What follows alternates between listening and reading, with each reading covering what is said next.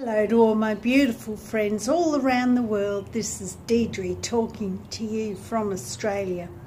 I'm reading Psalms 38 today. Psalms 38, King David feels all alone. Have you ever felt all alone?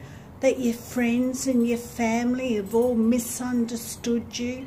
The church has misunderstood you, the world's misunderstood you. You feel all alone and deserted. Well, King David felt like that. In Psalms 38, he really expresses his feelings. He says in Psalms 38 verse 20, "Those who render evil for good, they are my adversaries." All the good that he was doing, he was always thinking to please God.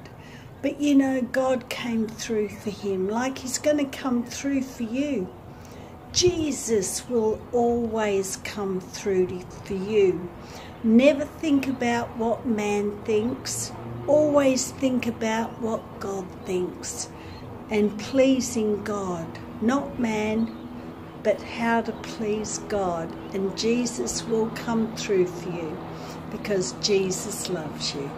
Bye.